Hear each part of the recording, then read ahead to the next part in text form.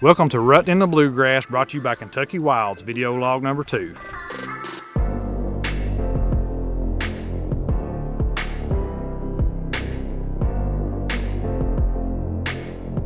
We sure hope you guys enjoyed our youth hunt here on Ruttin in the Bluegrass, brought to you by Kentucky Wild. The youth only season has always been a season I've really looked forward to. I used to take my little brother back when he was younger, and now I've had the opportunity to take my own kids. This year the season fell on October 10th and 11th.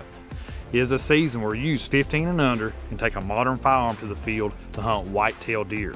What I like to do is set my youth hunter up for success. I want them to get plenty of practice in, and not just practice on a bench or sandbags to get trigger time in. I like for my youth hunter to actually practice shooting from a hunting position. Had a lot of nasty weather coming in this weekend. I knew we were going to be hunting from a blind. So what does that mean? I knew that my son Jonah was going to be shooting from an elevated seat. So that's exactly how we practiced. Got him set up on a seat, right on his bipods, and had him fire plenty of shots down range. Had an awesome time that weekend. A lot of rain and not a whole lot of deer, but the time we put in the field sure paid off. Right there at last light, we had a few does come out. Jonah's practice sure paid off. Made an excellent shot, had a nice doe down.